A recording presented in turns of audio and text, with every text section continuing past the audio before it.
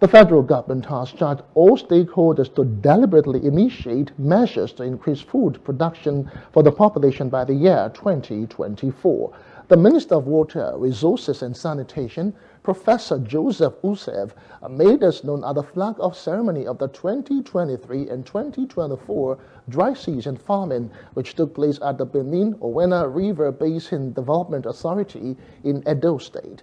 The minister stated that President Bola Tinubu has mandated the 12 river basin development authorities in the country to end food scarcity in the country by the year 2024 by taking advantage of the dry season farming and other avenues available to them.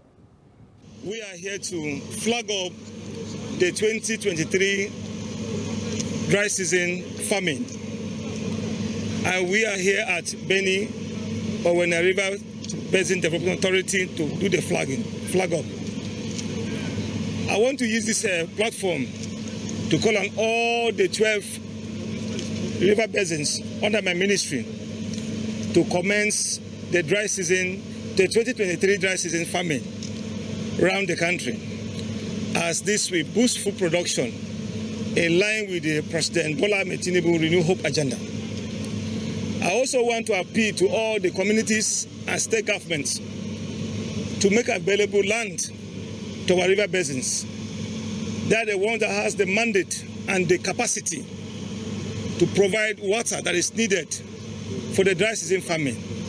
We are providing the water that is being required for the dry season farming to our farmers and our commercial practitioners that are partnered with us in line with the food security agenda of Mr. President. Earlier in his opening remark, the Managing Director of Benin-Owena River Basin Authority, Engineer Saliu Ahmed, assured the Minister of their commitment toward achieving the mandate by the President.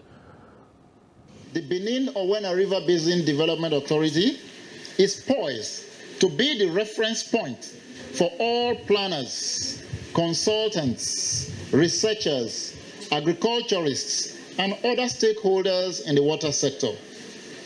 We are in a position to collaborate efficiently with sister organizations. So today, Honorable Minister, you stand on the sands of history as you formally install or unveil this huge resource of knowledge and data for the benefit of our country, Nigeria, and Nigerians.